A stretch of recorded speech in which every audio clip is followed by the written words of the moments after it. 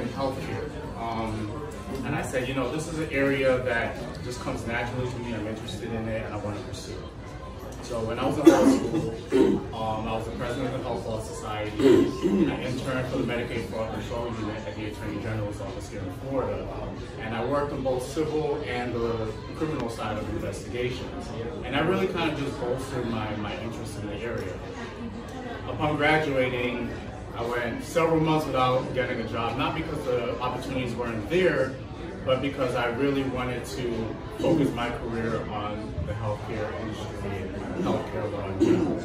So eventually I was able to get a job in Coral Gables practicing managed care litigation. I didn't want to be a one-trick pony, so after a few years I decided to jump ship and go somewhere else so I could be a little bit more multifaceted. I worked on regulatory and transaction matters at another firm in Coral Gables.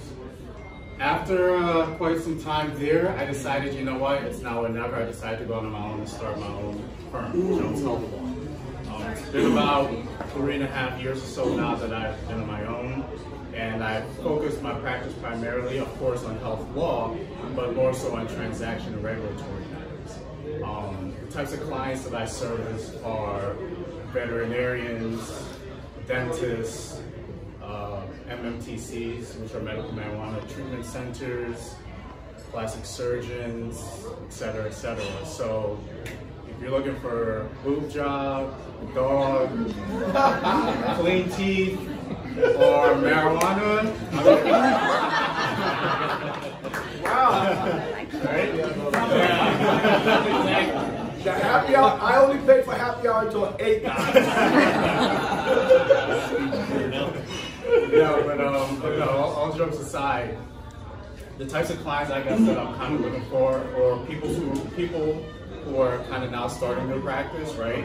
You've kind of gotten out of med school, or you're looking to start your own healthcare provider or healthcare facility, right?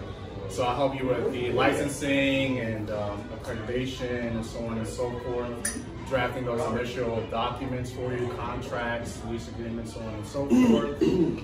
Or, you know, if your practice has been on the run for a little while and you're looking to expand, I can help with that. Lease agreements for medical office space if you're looking to expand. If you're getting new staff, you need employment agreements, independent contractor agreements, so on and so forth. Or if you're in the twilight of your career and you're looking to sell your practice or your healthcare facility, I can help you wind down your business as well. If there are any regulatory concerns, if the Department of Health or Agency for Healthcare Administration knocking on the door, you can give me a call. I'll kind of try to help you with that as well. If I can't help you with that, then of course I'll refer you to one of you individuals here this evening to see if you might be able to assist them with that. So I'll try to keep it as succinct as possible. Again, my name is Jamaal Jones, and that's it.